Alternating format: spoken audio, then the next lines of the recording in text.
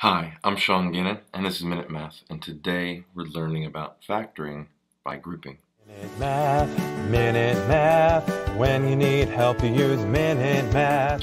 We're given this problem right here, 2p to the third power plus 5p squared plus 6p plus 15, and we need to factor this completely. Well, we want to put these in groups, so let's go group the first two terms, and the second two terms. So now we're going to pull out a common factor from each one. I see in the first group a p squared is in both parts.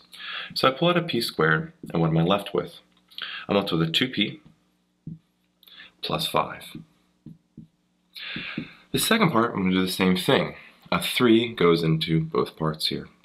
Pull out that 3, and I'm left with a 2p plus 5. Well, what do we notice here? We see a 2p plus 5 and a 2p plus 5. Both are being multiplied by something in front of it. So we can pull a 2p plus 5 out of the whole expression. So I'm going to put that here, 2p plus 5. Pull that out, and then we're going to be multiplied by the leftover parts. P squared plus 3. And that's actually it. Our final answer here is p squared plus 3 times 2p plus 5.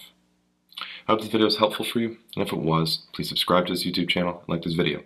This helps us make more free math lessons for you and for everyone else. So as always, thanks for watching.